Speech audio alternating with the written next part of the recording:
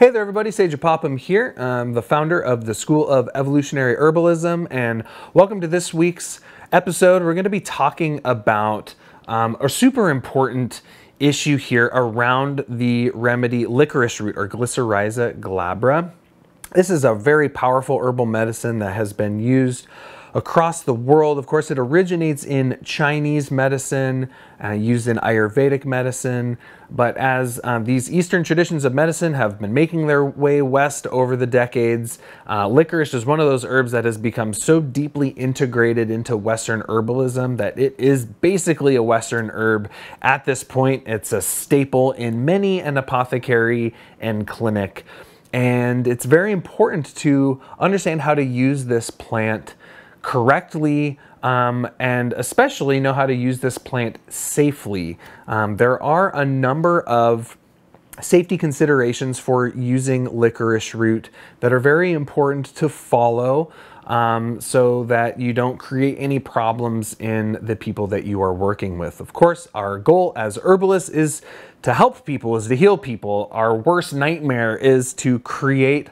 another problem for them. And so we definitely don't want to do that. So this week's post is all about a question that we recently got from a student about someone who actually ended up in the hospital with a heart issue from licorice. And so we're going to dive into this a little bit more. Be sure to hit that like and subscribe button below. It really helps support the channel. Thanks so much for joining me here in this issue.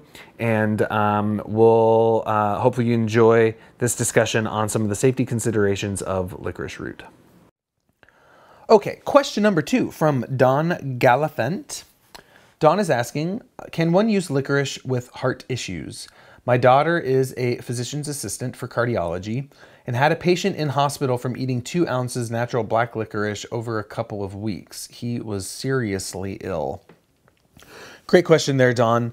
Licorice root, or Glycyrrhiza glabra, is a super important remedy in both Eastern herbalism as well as Western herbalism. It's a very widely used plant. And one of the reasons why it is so widely used is because, there's a number of reasons why it's so widely used, because it's a really useful plant and it does a lot of different things, right? But what we see in traditional Chinese medicine, one of the main reasons licorice is used so much is because it has the capacity to harmonize or synergize a formula. This is because a lot of herbal medicines are very drying, and licorice has a very nice moistening effect. We see it being used a lot now in Western herbalism as well because of its adaptogenic properties, right? And, and its ability to spare cortisol in the body, preserve the half-life of cortisol, and therefore help to build up the adrenals, etc. Moistens the lungs. I mean, there's all kinds of stuff that licorice does. But one of the main contraindications of this plant is that it does have the constituent in there, glycyrrhizin, that can raise blood pressure, right? Especially when it's taken in excessive amounts. So what a lot of folks do is they use a product called DGL, or deglycyrrhinated licorice, which has had that particular constituent removed from it so that it can be consumed in higher amounts. Oftentimes in the supplement world, you see these in the form of chewable tablets, actually, because the moistening property and antiviral property and such of licorice is quite excellent for treating gastric ulcers and heartburn and things like that. It's very soothing, very cooling, reduces heat and inflammation and irritation in the upper GI. So we'll see that being used a lot, but the DGL is also used a lot. So it can be consumed in higher amounts for its more adaptogenic cortisol sparing effects. So one of the big contraindications for this plant is people with high blood pressure or people on high blood pressure medication. It is generally recommended not to use licorice.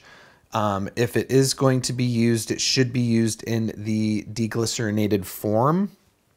and under the supervision of a physician. That's just my personal opinion. So we don't end up in this situation with someone in the hospital.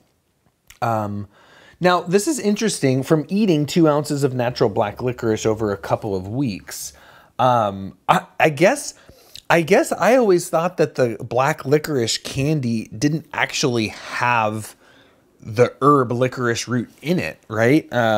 Because, you know, technically the flavor of black licorice is, it's more of fennel, right? Fennel is more the flavor of black licorice. Licorice root in and of itself really just tastes sweet, right? It has more of a sweet, demulcent taste and property. The actual flavor of black licorice is much more akin to fennel or anise. Of course, the original licorice candy was, you know, more of an herbal formula that actually had those plants. But, you know, I guess when I think of, you know, the candy, I mean, I don't really eat candy, so I didn't realize that the black licorice actually had licorice extract in it. And I would imagine there's different companies that do it in different ways. I'm sure very conventional black licorice probably is just natural flavors or artificial flavors to give you that taste without actually having the herbs in there. But maybe there are more natural forms of black licorice that actually do contain that herb. So yeah, absolutely, it is something to be cautious with. I'm curious if this person had a pre-existing heart condition. I would imagine they did, especially if they ended up in the hospital. But this is definitely something that we need to be aware of with this remedy. And, you know, I think it's always important to look at the traditions where this remedy originated from, which really is Chinese medicine, is where we see the most longest term usage of this plant. They know how to use this plant very well. And the main way that this plant is predominantly used is usually in formula in not super high amounts. So it is possible that this side effect emerged. You know, this person possibly was, you know, eating really, really high amounts of this plant that would be much, you know, outside of its traditional usage and dosage. So I think it's important to really look at the traditions and make sure that we're, you know, heeding their wisdom and their hard-won knowledge about a plant over who knows how many, possibly thousands and thousands of years, right? So this is important. Licorice root usually is used in formula in smaller amounts. When I formulate with licorice, it usually doesn't take up more than 10% of the formula. More often than not, it's 5% of a formula, of a tincture formula, simply because more than that, and it kind of, it almost kind of takes over, right? It is pretty strong. It kind of overrides when you taste the formula. All of a sudden, you're just tasting licorice, and it's kind of masking the flavor of a lot of the other herbs. And the flavor of the herb is important because that's one of the primary ways that the plant is communicating with the body. So be cautious in your use of licorice. Don't give it in excessive amounts, and always be cautious in people that have pre-existing cardiac conditions. Share a little story. I was in the Southwest in the Coconino National Forest in Arizona to participate in an herb conference down there. Oh boy, that conference has taken on a whole lot of different names over the years. I believe at the time it was called the Traditions in Western Herbalism Conference, something along those lines. Traditional Western Herbalism Conference. I can't remember the name of it. It's gone through a lot of iterations over the years. Anyways, I was there, and I'm from Washington, right? It rains a lot in Washington. I'm used to a very damp environment. And being down in the desert in the Southwest was like, yikes. I felt like the air was just sucking all of the moisture out of me. My eyes were dry, my skin got dry, my mouth was dry, my nose was dry. I just felt like everything, I felt like I was just being wrung out, probably because I was. And it was kind of making my lungs feel a little dry. I was getting the tickle in my throat, and I was just like, oh man, this dryness is killing me. So I was down there with a friend of mine. We were vending our spagyrics at the conference. I had all my spagyrics there, and I was like, well, I'll just, take some licorice root, right, to help moisten everything up. And so I was, and of course I kind of like forgot about the cardiovascular effects of licorice. So here I'm taking the licorice. I'm not like really probably being as mindful with it as I should have been. So busy and there's a lot going on. So I'm taking like squirts of licorice, like multiple times a day. And I remember at the end of the day, my friend and I were walking back to our camp, and I was like, whew, all of a sudden I was kind of like breathing a little heavy, and she, my friend's a naturopath, and she looked at me, she was like, are you okay? And I was like, I just feel like really short of breath right now. We were just walking, like we weren't going uphill or anything.